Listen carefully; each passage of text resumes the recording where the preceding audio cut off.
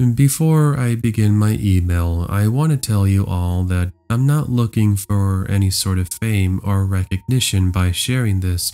Whether or not you want to believe me is solely up to you, but I know the truth, and this happened to me. I'm just simply here to share an experience I had back in 2016 when I went on the deep web that involved a cult. I remember it like it was just yesterday. I was on a scary stories binge and listening to a bunch of different narrators retelling people's experiences from the deep web. I reached a point where I couldn't contain my curiosity, so I decided to learn how to reach the deep web. I'll save you all the filler so I don't make the submission too long, but I got on and immediately got to researching a few links I had found. First, it was a website about buying different products.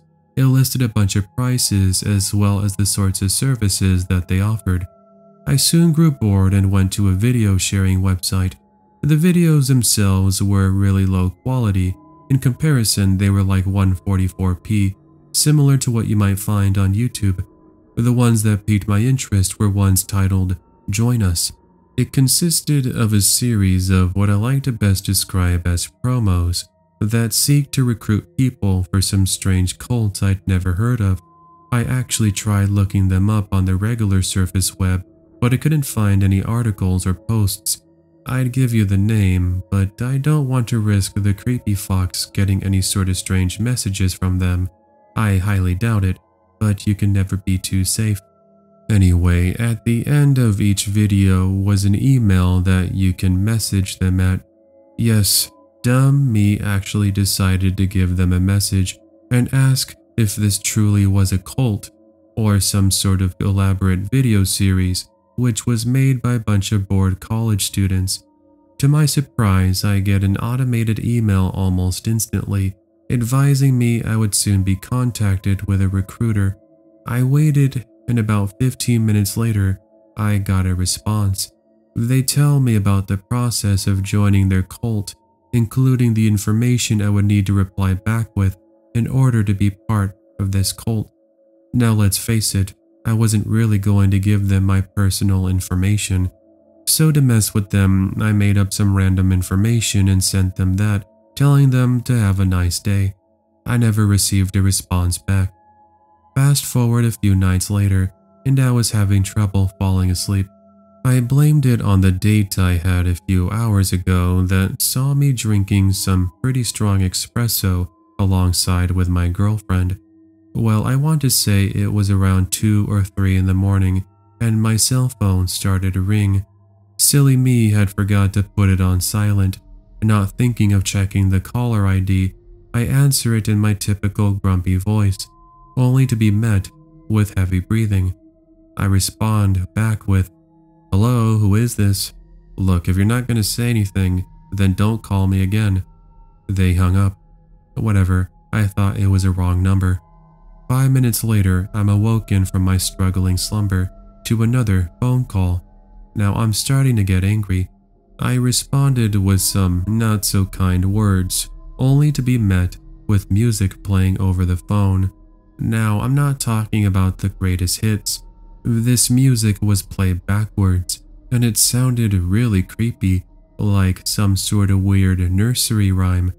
10 seconds of this playing, I once again said hello, only to be met with a voice. It sounded as if it was coming from one of those voice filters. "That wasn't very nice of you sending me some false information. We were genuinely hoping that you would take an offer from us and join our cult. Would you still like to join?" I freaked out. I instantly hung up and blocked the number, checking my doors and windows, making sure that they were locked. Not sure why I did that. It's not like the person who called showed up to my house, but I guess it was just my natural instinct. Safe to say, I got no sleep, and instead I went over to my girlfriend's house, where I had to explain over the next 10 minutes why I suddenly showed up to her place freaked out. She was just as scared as myself, but we tried to write it off as some sort of weird coincidence and a prank. Fast forward to when I later returned to my house. I saw that there was a missed call on my apartment house phone. Yes, I was still one of those who had a landline. it's because it came packed with my phone and cable service. Already forgetting the creepy call from earlier in the morning, I play the message, expecting to hear some sort of telemarketer. Instead, it's the deep voice from earlier, and it's asking me why I was playing so hard to get. I lost it. I went to the police station and had them ask my phone provider if they could do some sort of reverse phone search. Unfortunately, they weren't able to trace the call. Here's the strange part. Almost as soon as this began, it ended up stopping. I no longer received any further communication from this cult, nor did I ever get an email back. I still have the email in case anyone is interested in seeing it. I can even send anyone a screenshot if you want proof. Edit. I have no clue how they got my number, although I have some theories. I hadn't realized it until recently, but when you send emails using an email, it does display your name. For some reason, I thought it only displayed your email address. I guess that was how they looked me up. I mean, it's not a far stretch considering how easy it is for people to find out more information about you. Before I begin, I want to preface with the following statement. In no way, shape, or form do I gain anything from making this story up. This is based off true events that I experienced with fellow law enforcement park rangers who are also willing to back up my story. More than anything, I'm writing this story in to hopefully hear from some of you who might recognize this group or have more information. If you do, I'll look at the comments section and I'll provide you with any more details or updates. Anyway, let me begin. Back in the early 2000s, I used to work in law enforcement / was a park ranger that patrolled and worked in state parks in southern Alaska.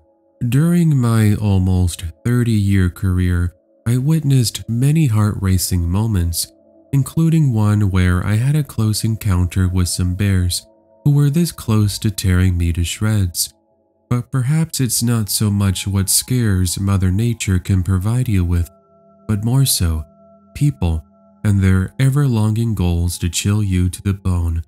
Well, wouldn't you know, the Alaskan wilderness isn't home to just animal encounters. I forget exactly what year it was, but it was definitely during the springtime, so we're talking about middle of April, early May, when temperatures were a comfortable 50 degrees on average. Anyway, I was on patrol with another park ranger after sunset, and as we drove around checking in on the campers scattered around the woods, we came into contact with one group in particular who called us over. They were talking about how earlier in the daytime they saw some strange individuals in all black clothing and robes carrying torches and rifles. If these individuals, according to these backpackers, were some sort of hunters, it definitely sounded as if they weren't dressed for the part. But forget hunting clothing. This area was off limits to hunting, which meant we could give them a huge fine, if not, a trip to jail for violating park rules. We thanked them for the information and then get on our radios to advise other park rangers within the vicinity of the strange sighting. No one had seen them, which made it our mission to locate these people and figure out exactly what they were up to. Fast forward about 30 minutes of searching, and 2 park rangers have joined our search. We eventually come across a restricted part of the woods that has a fence surrounding it. What we noticed was part of the fence had been cut, just enough for someone, or in this case, someones, to make their way in. We once again call it in to our park ranger station before the 4 of us make our way in on foot. Now, before continuing, I should mention that we were armed, with pistols at least. Might not seem like the best protection, but something was better than nothing. After no more than 5 to 7 minutes of walking and searching, we could see a small light coming through some of the bushes in the distance. As we got closer, we were able to see some smoke, which we associated with a campfire. We would get further confirmation when we reach a campsite. Let's just say, it was really creepy. There was a giant pentagram sprayed on the ground, with candles surrounding its circumference. We also saw a bunch of strange-looking dolls, knives, and a bunch of beer bottles. While I tried to get a signal to call it in, we started to hear the sound of tree branches breaking and footsteps approaching from the distance. We each took out our pistols and formed a defensive position when about 10 robed individuals pop out of nowhere. At least 5 of them were armed with rifles, and a few others had some large knives. My partner instinctively asked who they were, but they remained silent. 10 to 15 seconds of this awkward stare down, we hear someone tell the strangers to stand down before another robed individual reveals himself. This one was dressed in a red robe, unlike the others who were dressed in all black. He also had a skull mask on. We were guessing that he must have been the leader of the group. Anyway, he proceeds to inform us that they had been camping out here as part of a demonic cult group, his words, not mine, and they didn't want to be disrupted, which is why they came all the way out here. Surprisingly, he was pretty calm and talked in a way as if he had practiced this sort of response. He tells us that they had no clue the area was off limits and said they were willing to comply with the rules as well as clean up after themselves. They even presented the proper documentation for their weaponry. So, thus far, it seemed to all check out, apart from them just being a bunch of weirdos. Anyway, we still wrote up a citation after escorting them back to their vehicles. Fast forward a couple of days later, and I did some more research into the group with the information that they had provided me. It turned out that they were part of some weird cult who would go out every month to do their strange rituals using dolls. It's been years since I last saw them, and it's only up to a month ago I tried doing more research, but I haven't been able to find anything, as I don't remember their name. There's not really much in form of proof I can provide you all, other than my fellow park rangers who are willing to back me up. But like I mentioned at the beginning, if you have any more information or this sounds familiar to you, leave a comment so I can give you more details. I'd really like to get to the bottom of this after so many years of questions. Hey everyone, I hope you're enjoying this episode so far. If you haven't already done so, make sure to hit that subscribe button and the bell beside it, so you can be notified of any and all future Scary Stories narration videos coming here to the Creepy Fox YouTube channel. I'm sure you're going to enjoy your stay. Now, let's continue on with these scary stories. 2 months ago, I was returning from work, tired and exhausted after being scolded at by my boss for something that I didn't do. You just gotta love the office desk jobs.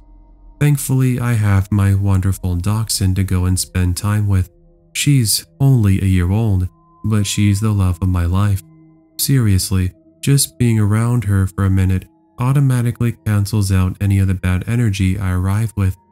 Anyway, once there, I went ahead and paid my friend who was dog sitting, and then I went to go and make my dog some food. By the way, her name is Bailey. Bailey, jumping for joy, licking her chops, instantly chows down the meal I made for her, licking the plate for every last piece.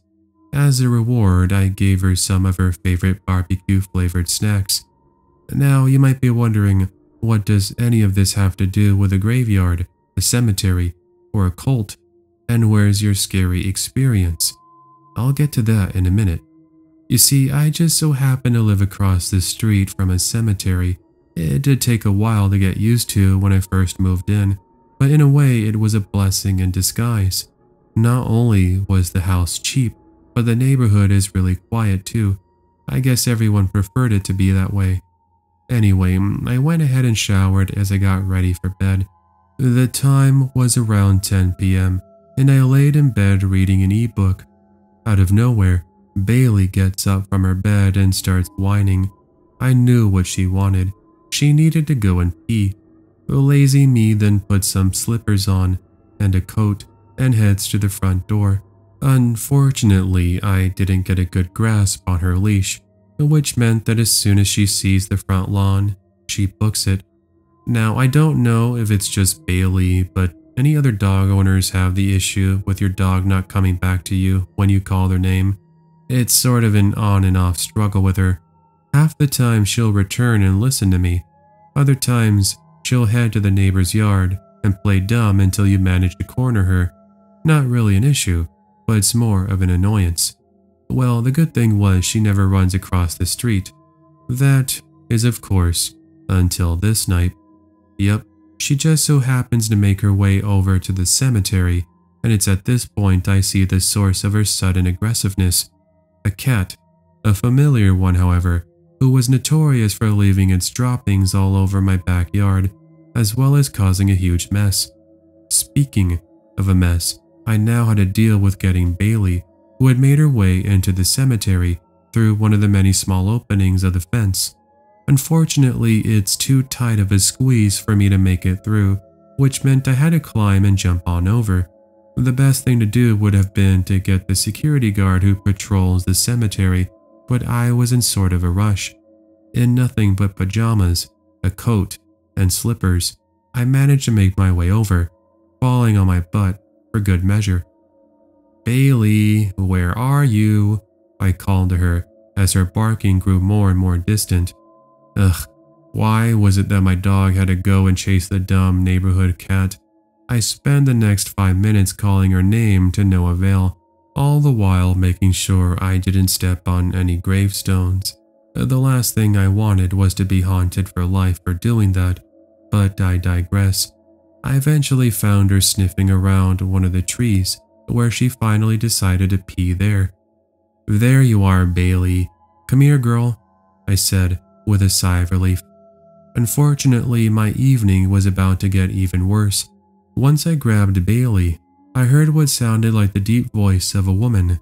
I thought it was just my imagination, but this would be debunked when from behind one of the large tombstones steps out an older homeless-looking woman. She began to question why I had been disturbing them, to which I apologized. She wasn't having it though. She started to curse me out while calling for her other subordinates and cult members. That's the best way to describe it. And I then start to back up. And it's at this moment I got a better angle of what was behind the large tombstone. There were some candles along with a knife and dolls surrounded by what looks to be like a makeshift pentagram on cardboard. Also sitting there in a circle were 3 other people, their faces being covered by their hoodies and sweaters. Bailey started to whine as one of them grabs the knife and starts to approach me. I booked it. All the while, Bailey is just looking up at me like, "What's going on, human?" Unfortunately, I wasn't sure I would have enough time to make it over the fence. Thus, I opted ahead in a different direction, one that could lead me over to a security guard. It didn't take too long until I stumbled into one who scolded me for trespassing after hours. "I'm sorry, my dog ran in here, but that's not the issue. Are you aware of the people deeper in the cemetery?" He looked at me as if I was crazy, but after insisting they had knives, he radioed for backup. No more than 10 minutes later, a couple of police officers arrived and went to go investigate. I found out later that they were arrested for trespassing, being under the influence, as well as being in possession of a firearm, as well as being part of a cult that I had never heard of. That part scared me the most though, because all I saw was just the knife and not the gun. But anyway, since that evening, I've never encountered them or seen them around again. In Pennsylvania, right near the border into Delaware, there is a narrow, eerie place with deformed trees, closed-off paths, and lots of legends. It is formerly known as Devil's Road. The main attraction is a place called Satansville, which encompasses the whole of dark twists, isolated roads, and unsettling encounters. It was written about in the book Weird Pennsylvania, which highlights the creepy places of the state. According to many rumors, there is a cult house hidden in the woods surrounding the road, and any trespassers on the road, especially those who stop, will be chased out with a black or white SUV or truck. For years, I have read about the place and heard many spine-chilling stories until I couldn't stop thinking about seeing it for myself. My friend Matt and I spent almost every Friday night at the mall together, as teenagers do. As expected, it can get pretty boring pretty fast, especially with no money to actually have a motive to shop around for anything other than disappointment. Visiting Satansville, without telling our parents, became another weekly tradition of sorts after he told me about his experience a month before our first visit. He had told me that when he visited with his guy friends, his phone service completely cut out, leaving them without Google Maps in a potentially dangerous, unclear area that was already scarily mapped. Soon after, he told me a black truck came off a dirt road and followed closely behind them until they found the main road. It wasn't much, but it was enough for me to be hooked. Not too much happened on our first few trips. We would see other cars rarely, as it's a hidden road that is no longer marked due to excessive theft of the street sign. Occasionally, the cars would be black in color, and we would get a rush of adrenaline. It was fun, but not exactly terrifying. Until, of course, one night, we finished up at the mall around 6 p.m., and we left with enough time to circle around once or twice with daylight, and the remainder of the time in the dark. It was about a 40-minute drive to Satansville from the mall, and I was tingling with excitement. According to the legends, cars that visit frequently are more likely to have experiences at this place, and this would be our third time visiting in the last few weeks. Now, instead of Matt and I going alone this time, we brought our friend Lola, who was very outgoing and would likely have a sense of humor in a situation that we'd be too scared to continue in normally. We drove down the highway and finally made the first turn leading to a seclusion. Matt and I had pinpointed several areas where we thought the cult house might be at, but stopping on the road is illegal, so we'd never have a real chance to explore. At least, that's the logical reason I gave in lieu of us being major cowards. The ambience immediately changed as we entered Satansville, and the cool night air fled in through the cracked windows. In the first few turns, other people aren't entirely a rare sight, a few trucks pulling out of driveways, the like. However, the turn onto Devil's Road never loses its wow factor. The trees on both sides of the narrow road lean away from the forest aggressively, not just a tilt, but completely bending in the trunk away from things we could only imagine. We were approaching the first major bend in the road, and a car was coming up towards us. It was a tight squeeze, nearly impossible for two opposing vehicles to pass. The presence of a car alone was enough to cause a twinge in my gut. Matt was focused on squeezing by while turning, and Lola was too busy cracking jokes to see what I saw, but I've never forgotten the face since. I looked over to the white Jeep to my left, and the window was incredibly tinted, but half down. Looking back at me, straight into my eyes, like he'd been looking at me long before I looked at him, was a young man, maybe about 25 years old, with long blonde hair, a deathly pale face, and horribly thin fingers on the steering wheel. He was not at all focused on driving as his eyes pierced mine, and this is the worst part. His neck was turned completely towards me, while the rest of his body was completely straight forward. This may not sound creepy, but it was not normal to bend that way. He said something, but I couldn't hear him over Lola and Matt laughing at her antics. I couldn't break his gaze. I was stuck staring at him until finally, Matt passed the bend and he was gone. I kept checking the rear view windows, terrified with a feeling I'd never quite felt before. When I could no longer see the Jeep, though it felt as though he could still see me, I quietly asked my friends if they had seen him. Neither of them had looked at him, nor felt anything unusual. I was pretty unsettled, yet excited to see what else would happen. We turned off of Devil's Road, but we're still in Satansville, preparing to loop back around, when we passed a little shack that always housed 2 black trucks. There were no signs of any other drivers, and we wanted to stir the pot a little bit. We stopped for a few moments and honked the horn, flashed our blinkers, and then kept driving. We also blasted Old Town Road for some reason, because that was our peak of comedy at the time.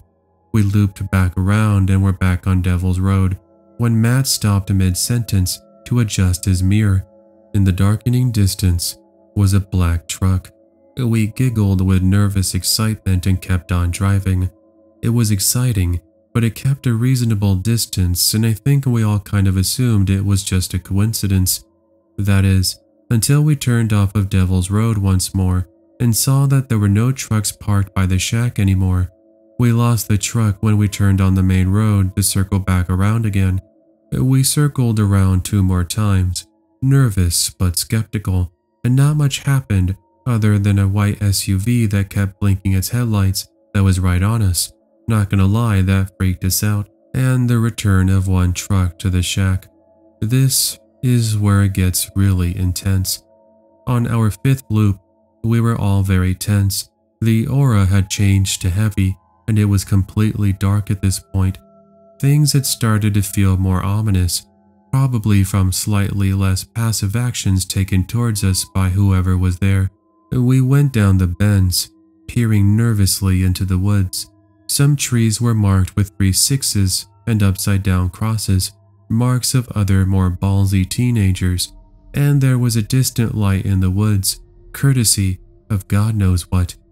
As we turned off of Devil's Road, but still in the heart of Satansville, headlights appeared behind us. It was impossible to tell what kind of car it was, as it was pitch black, and we had just turned the first major bend. Moments later, the truck appeared behind us, speeding. We were going about 25, and the truck must have floored it to catch up, and it drove uncomfortably close to us. I was the one to see it first. It was a black truck, windows tinted, and driver unknown. We drove on for a minute, freaking out and turning completely behind us like creepy Jeep guy, but more normal. Soon, a second truck joined behind it at a fork in the road, and they revved their engines as if in communication. The truck sped up, nearly crashing into us, and we were forced to speed up. This continued through many intense twists and turns, where our speed reached up to 70 miles an hour at maximum. They flashed their lights and kept speeding up and getting closer. At this point, we were losing it. They were definitely either going to run us off the road or catch up to us and do who knows what. They had these weird red lights on top of their trucks, and the light was reflecting off every window in our tiny Honda. Just above a small hill, the main road was visible, and relief flooded us. We panicked again though when we realized that we would have to wait for traffic to slow down before we could turn, and they would definitely catch up to us. With nothing else to do, we stopped and glanced behind us. The trucks were gone. We all expected a sudden ambush, but made the turn onto the highway and started home, talking about what the heck just happened. We came to the conclusion that the trucks had probably turned onto a dirt road, only visible to those who know it's there, and that they were chasing us away from their activities, like the rumors say. What were they doing exactly? We have no idea, and we had no intention of finding out, as we hadn't been back since. I still can't get the face and presence of the man in the Jeep out of my head, and this was over a year ago now. So creepy Jeep guy and potential cult leaders, let's not meet ever again. Hey creepy fox, here's a scary experience from a soldier, that being myself. For this story, I will call myself Emily. I was 23 years old when this happened. Anyway, I'm deployed out in Europe, where I live on an army base. Now, for privacy and security reasons, I can't tell you where exactly, but I can tell you I have been here since August of 2017. Anyway, I heard you were doing a video on military stories and experiences from soldiers. That was actually how I found your channel a couple of years back. Since then, I've been listening to your narrations and love the stories you tell. Keep up the great work. But okay with that, let me tell you a bit about myself. I'm an avid explorer and grew up camping with my older brothers in the Alabama wilderness. Being the only girl in the family, I grew up to be tough. That was why I enlisted, so that I could test my bravery. Well, it was the end of December and we had some days off from training and the usual routines at the base. I figured, as a way to get some time to myself, I would go camping out in the wilderness. Luckily for me, there is a large set of woods about 30 minutes from our base. This was actually a location that we did our training in, and I figured that this could be my getaway. Now, technically speaking, some of this area was closed off for military personnel, but there were some spots that were open for the public. Long story short, if you saw an area that said no trespassing and was fenced off, then you best listen. Now, I wasn't really interested in our military private grounds area, but more so the area that is open to the public, as it has this nice view on top of a small mountain range. It is a bit of a climb, but it's one that's well worth the adventure. So since I had already spent the last week packing for my trip, I left bright and early the first day of my 4-day break. With me, I had a large backpack which contained your basic survival materials. I made sure to also pack my trusty handgun with me in case of an emergency. Anyway, I arrived around 6 p.m. and I began the walk up into the woods. It would take me about an hour and a half to reach the place I needed to get to. As I was an hour into the walk, I ran into a couple of campers who had set up a small campsite. They were nice and ended up calling me over. After talking with them for a bit, I continued on my walk until I got to the halfway point. At this point, a light rain had started to fall and I ended up taking cover below a large tree. As I sat here waiting for the rain to stop, I began to hear the sounds of branches breaking around me. I suddenly peeked up as I focused on the sound, figuring that it might be a small animal, so I ended up ignoring it. However, after 2 or so minutes, I then began to hear people speaking in German. Soon enough, 2 men who looked to be in their early 40s come into my sight. These guys looked interesting to say the least. Honestly, the best way to describe them would be like stumbling upon some strange cult people. They were both bald and had long unkempt beards. They both wore large overalls and each had lanterns. They wore strange robes with weird cult symbols and had been chanting what sounded like some sort of strange religious phrases or language. Note that at this point it had started to get dark. They did spook me, but I had my gun with me just in case. Anywho, they ended up noticing me and began walking toward me. Since they spoke in German, I was able to talk to them as I learned it growing up. Basically, the conversation goes a little bit something like this. "Aw, would you look at that? What's a beautiful young woman like yourself doing out here all alone?" one of them said. I responded, "Well, I'll tell you one thing I'm not doing. Being a little baby walking around with lanterns. What, are you afraid of the dark?" I joked. "Yeah, remember how I said I like to act really tough? This was one of those times I did just that." "You think you're funny, huh? Do you know what we do to people like you?" "Oh, please don't make me laugh. What are you going to do?" "Well, there's 2 of us and 1 of you out here in the deep woods. No one will hear you scream when we sacrifice you to Lucifer. Do as we say and no serious harm will come to you." Both of them then take out knives and began walking closer. Sure, I was being brave, but even that sight was a bit scary for me. Needless to say, I took out my handgun and they suddenly froze. They did a complete 180, apologizing for what they were doing and saying that they were joking. Both of them then take off running into the woods. Now I thought that was going to be the end of my encounter, but it was just the beginning. At that point I considered heading back, but I had already made it this far. Besides, I was armed. And what would they do with the knives against my gun? Moving on. After 20 more minutes of waiting in the rain, and it now started to lighten up, figuring that my adrenaline had also calmed down, I continue with no further issues. At this point, it's around 8:30 p.m., and I settle next to a cliffside that overlooks the woods. I'll tell you, the sight was absolutely stunning. The moonlight shining above and the stars twinkling. What better else could you want? Even so, while I sat here, I began pondering more about the two strange cult guys I encountered earlier. First off, I'd never seen them.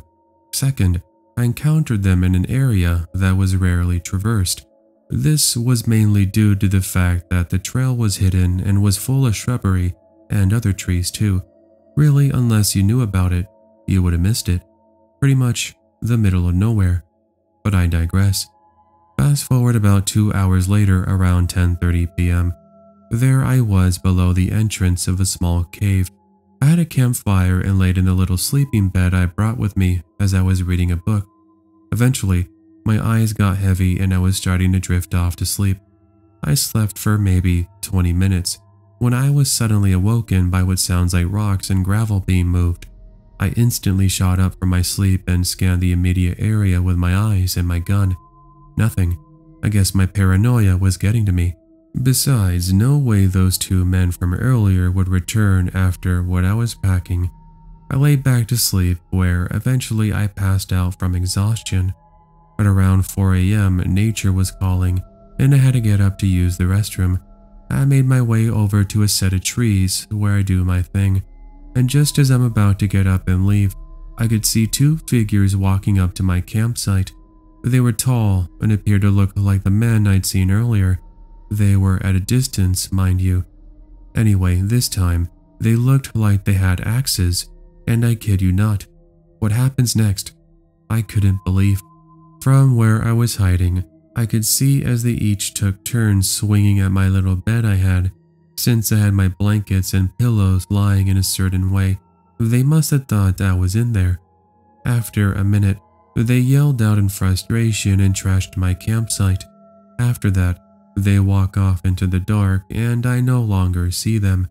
Yeah, you can imagine how scared I was at that point. These two really came back for me, and from the looks of it, were waiting until I fell asleep to try and kill me.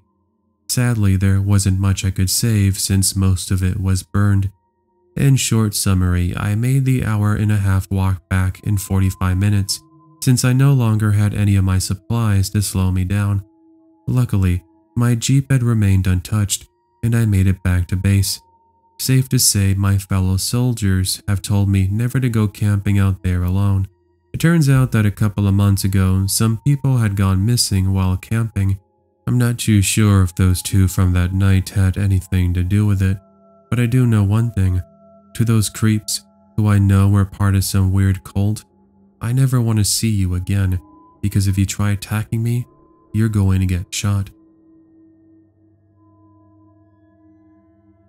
I know a lot of people are going to think that my story is fake, but I swear it's not. I've got my best friend as a witness. This happened a few years ago when I was about 13 years old. I'm 5'7" and about 125 pounds, so I'm pretty small, but I usually have pepper spray and a pocket knife on me. I am embarrassed to say though, in the excitement of exploration with my best friends, I forgot my pepper spray and my knife. I love to explore and travel even, or especially in places I'm not allowed. So when I moved in, of course, one of the first places I explored was the train tracks. So I had my best friend come over one day to explore the neighborhood with me, and we decided the train tracks was a perfect place to explore. We were walking for an hour or two, but it was still light outside, and we had just passed a small neighborhood street, so we felt safe. But when I turned around to throw a stick, I saw 5 hooded figures following us from about 200 feet. I tried to pretend I didn't see them and told my best friend calmly.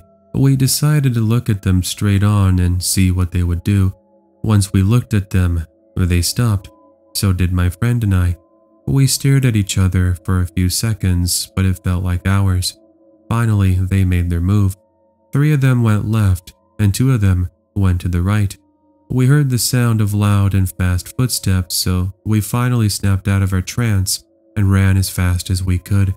We were both in cross country and we were being held together by adrenaline, so we could run faster than we ever had before.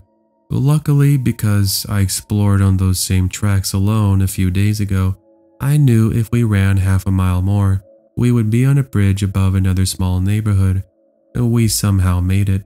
No clue if we were still being followed or not, but out of fear, we jumped 10 feet down and kept running deep into the neighborhood until we finally saw other people. Then we slowly walked home, shaking and exhausted. Looking back now, I regret not telling my parents, but I was scared they wouldn't let me explore alone anymore. But I didn't go on those train tracks again.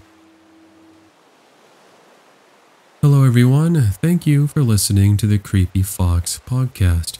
If this is the first time you've joined us, then make sure to hit that subscribe button and the bell beside it. That way you'll be notified of any and all future uploads coming here to the Creepy Fox. Also, if you enjoyed it, make sure to leave a like rating and a comment down below telling me what you all thought. And make sure to pick up some Creepy Fox merchandise if you like. That's available right below the video player. Now I'd like to go ahead and give a very special thank you to all our channel members. Thank you to Robbie, Bo, Spunky the Nutcase, Rice and Beans, Linz, Maribel, Medu Saltil, Dread Archive, Sean, Jen, Corey, and Sylvia. Thank you, of course, to all the regular viewers who constantly tune in and listen to the videos and share them with family and friends. It really does go a long way to help out the Creepy Fox family grow. Speaking of that, if you'd like to go ahead and share your own story for a future episode, then make sure to send it in using the user submissions email on screen. That's TCFnarrations@gmail.com. As you saw today, we did go ahead and feature some stories from Reddit. I have discussed this in the past, and because I want to go ahead and give you guys more videos without you having to wait forever for new uploads, I'll be going ahead and including stories from Reddit, along with the scary stories that subscribers send. Thank you for understanding. So, that's going to go ahead and do it for today. I'll catch you all on the next episode. Until then, take care, and have yourself an amazing day.